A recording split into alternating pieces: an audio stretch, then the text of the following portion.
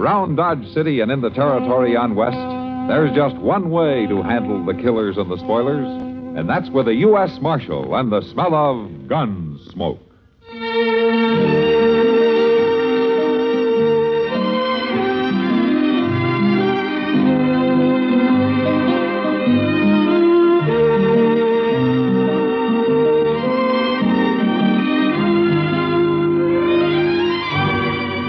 Gunsmoke, starring William Conrad. The story of the violence that moved west with young America. And the story of a man who moved with it. I'm that man. Matt Dillon, United States Marshal. The first man they look for and the last they want to meet. It's a chancy job, and it makes a man watchful. And a little lonely.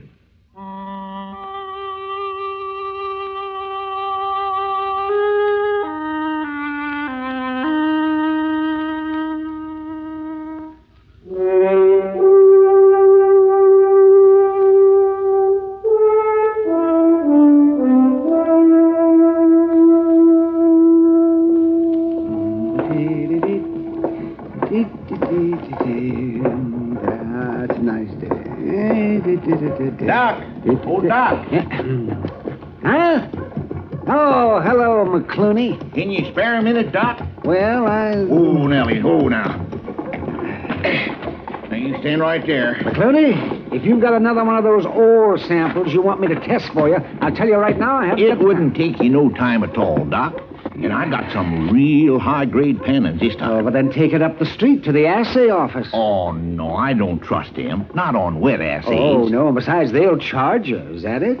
Well, you... McCluny, I'm running a doctor's office, not a metallurgical laboratory. Oh, shucks, you got the scales there and acid and everything. But I haven't got the time, and the answer is no. It's against the law for a doctor to refuse medical help when it's asked of him. Oh, hello there, Matt, Marshal. it's got nothing to do with medical help.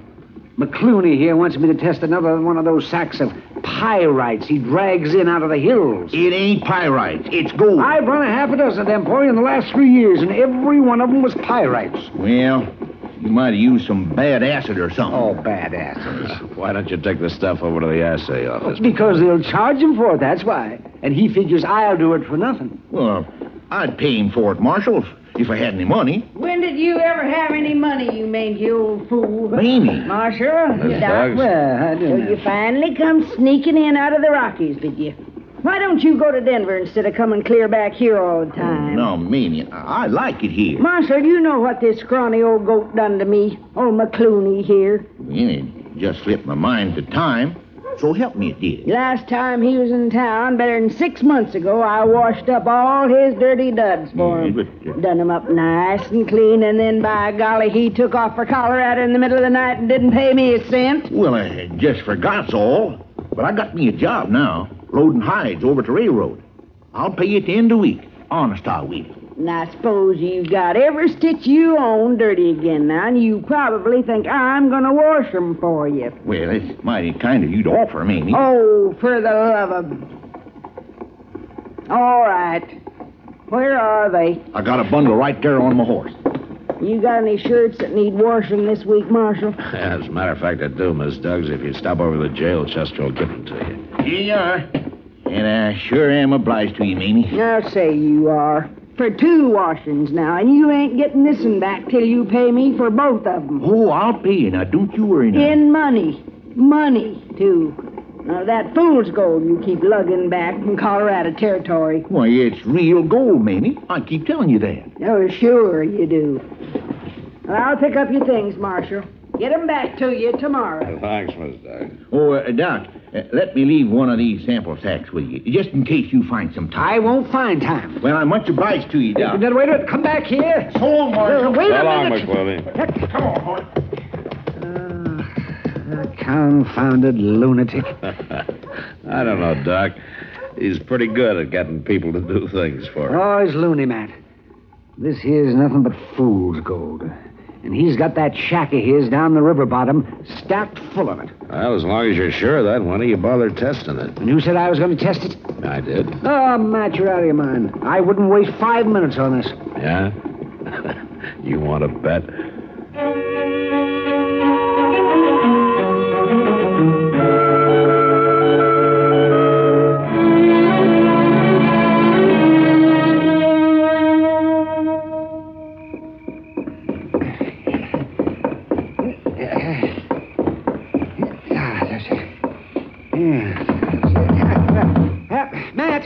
wake up.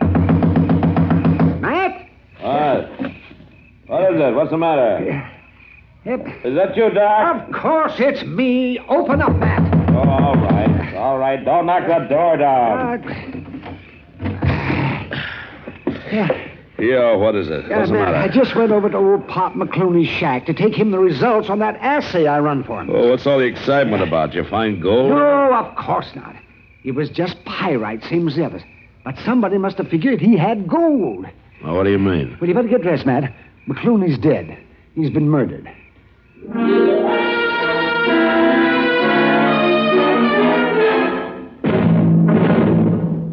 Another visit with Joe and Daphne Forsythe. Joe, Yeah, Daphne. look at this story about savings bonds in the paper. Yeah? What about it? Do you think that's the best way to tell people about savings bonds? Why not? Look, see, it says here that savings bonds are a guaranteed investment. Right now, they pay off at the rate of $4 at maturity for every $3 invested. You're not convinced? Mm-mm. Why not? No salesmanship. No salesmanship? What more do you need to know? Why, right now, more than 8 million Americans are buying saving bonds regularly through the payroll savings plan. So? So what? That's what I say. So what? Now, look, Daphne, if millions of Americans are convinced that saving bonds are their best investment, not only financially, but for the future of their country, what the heck is bothering you? Well, I think they could sell a lot more with salesmanship. You know, slogans and jingles. Listen, if you're spending more and saving less, try a savings bond. Oh, boy. Or maybe savings bond pay good, like an investment should. Daphne. You get a lot to like in a savings bond. Interest, earnings guaranteed. Wow. Well, did I sell you? Yeah, but I forgot what it was you were selling. Savings bond. I'll take 100. Oh, Joe.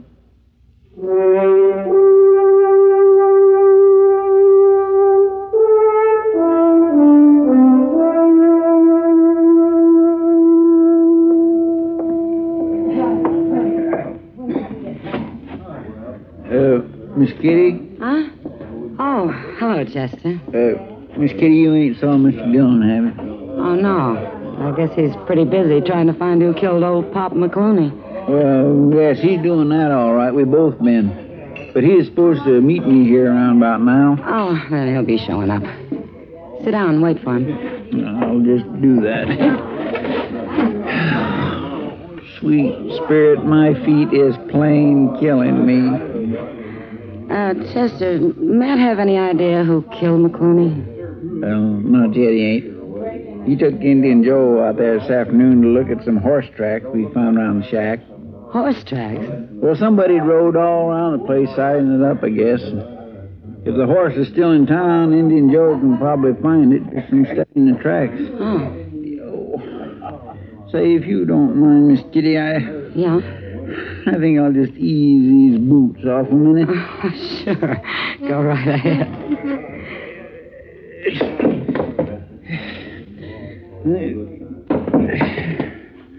Oh, my, that feels good. You know, it's a shame, Chester.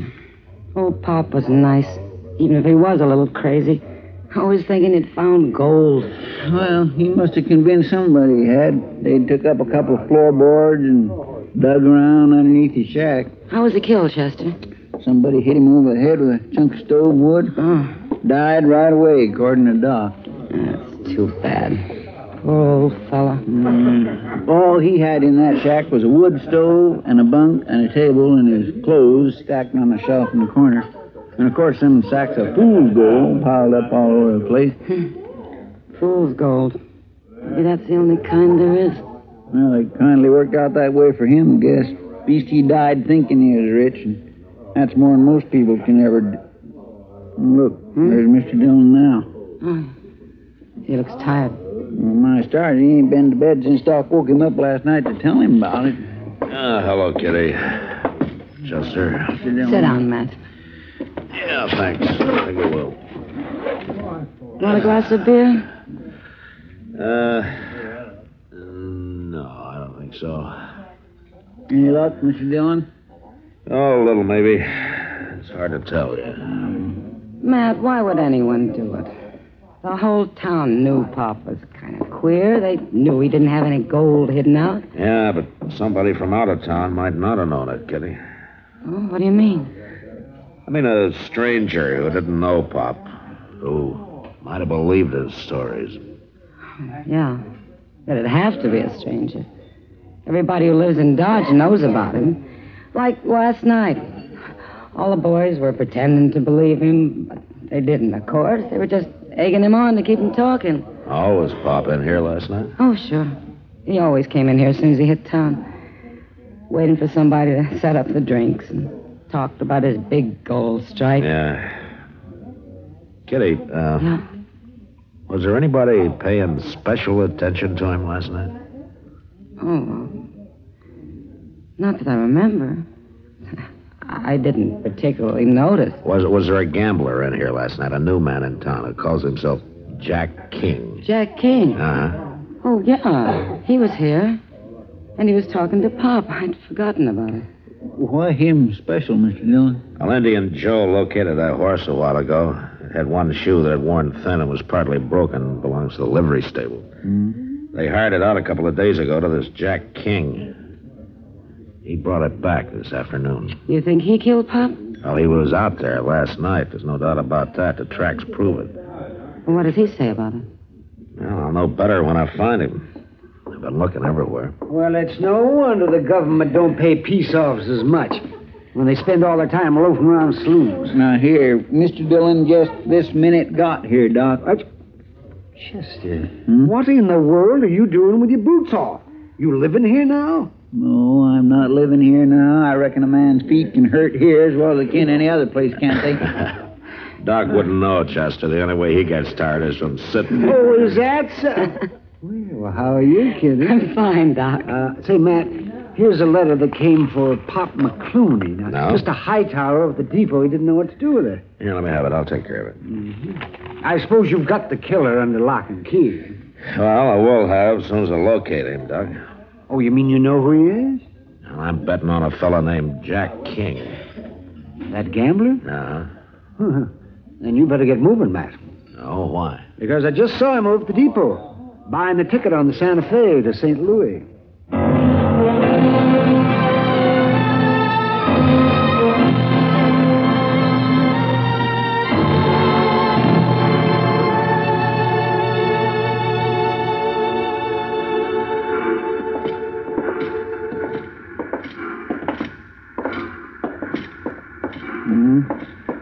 You must have got scared and decided to make a run for it, Mr. Dillon.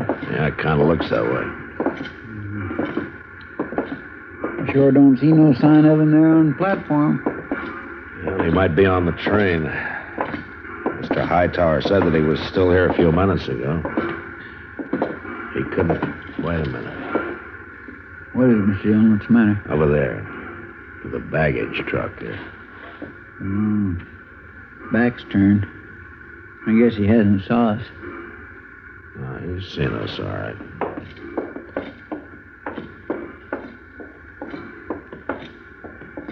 You leaving town, mister? Oh. How are you, Marshal? Your bag already on the train? Oh, no, it's right over there. What difference it make where it is? I'm afraid you're going to have to postpone your trip. I didn't do it, Marshal. Oh, you didn't do what? I know why you come looking for me, but you're wrong, Marshal, because I didn't do it. You'll have a chance to prove it. Now, I went out there last night. Yes, I did, but he was already dead. Is that so? Well, you can search my bag. I didn't rob him. I believe that. McCluny didn't have anything to steal. He kept talking about his gold all the time. That gold of his was a pipe dream, and everybody in town knew it. But you'd only been here a couple of days, so you wouldn't have known it. Get his bag, Chester. Yes, sir. I know what you're up to, you lawmen out here. You're all alike. We are, huh? Anything that happens, try to hang it on to some stranger in town. You don't care who killed him. All you want to do is string up somebody. I've already told you if you're innocent, you'll get a chance to prove it. What will I do with these, Mr. Dillon? Now we'll take him over to the jail. All right, King, you're under arrest. No. No, you're not taking me in. Oh, yes, I am. I'm not going to hang for somebody else's killing. Look out! You crazy fool! All right, Chester, pick up his gun. Mr.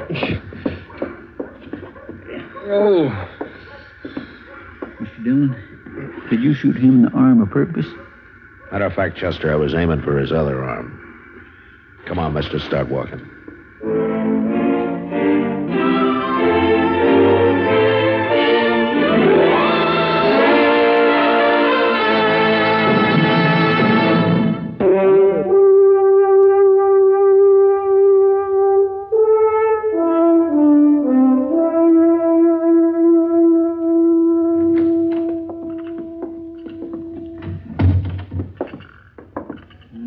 Wouldn't eat a bite of breakfast, Mr. Dillon. Well, that's his privilege.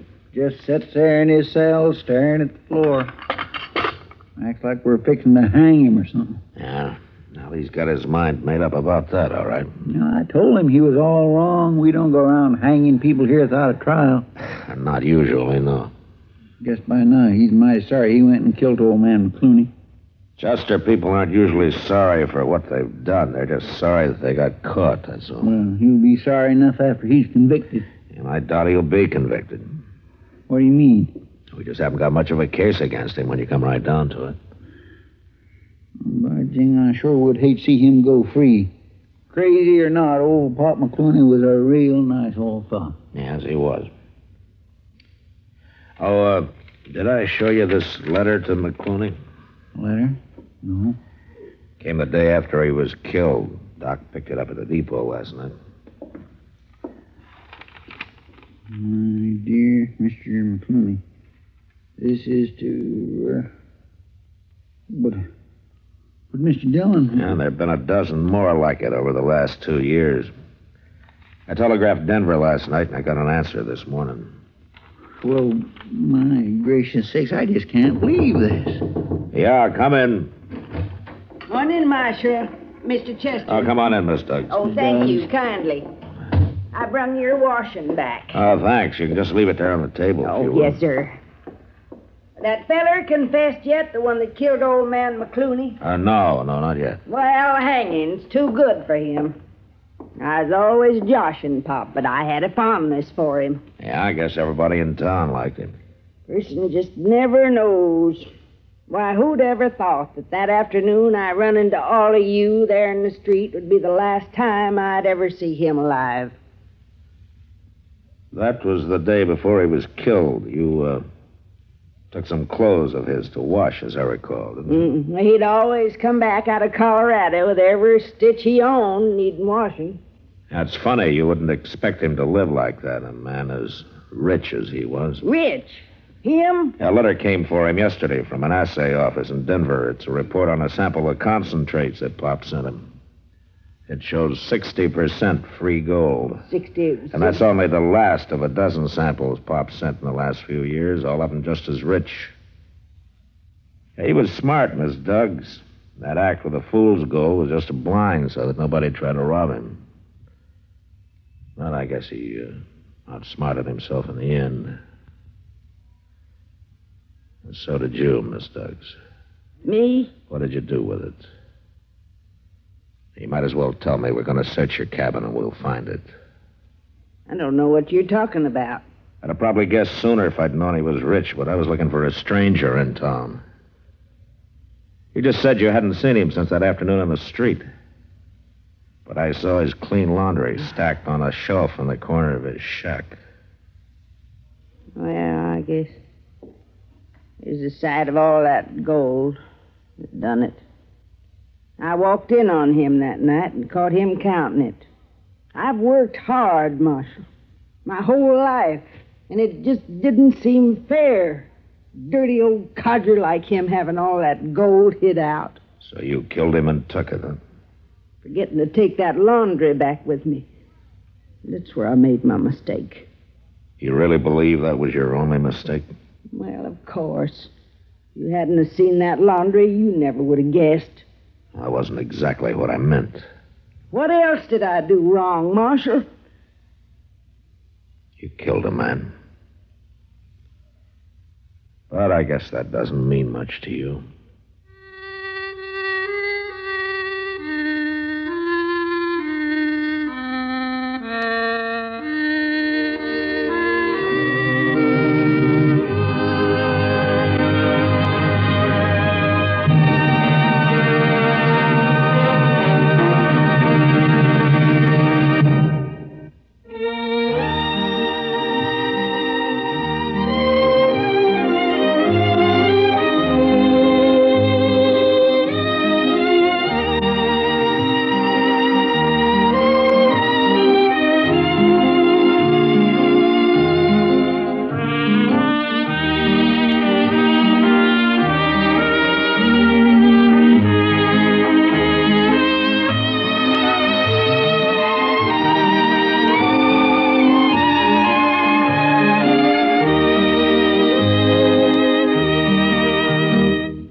Gunsmoke, produced and directed by Norman Macdonald, stars William Conrad as Matt Dillon, U.S. Marshal.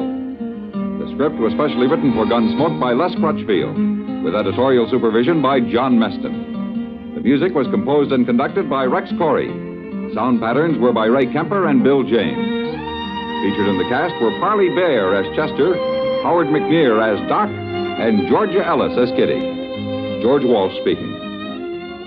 Join us again next week for another specially transcribed story on Gunsmoke.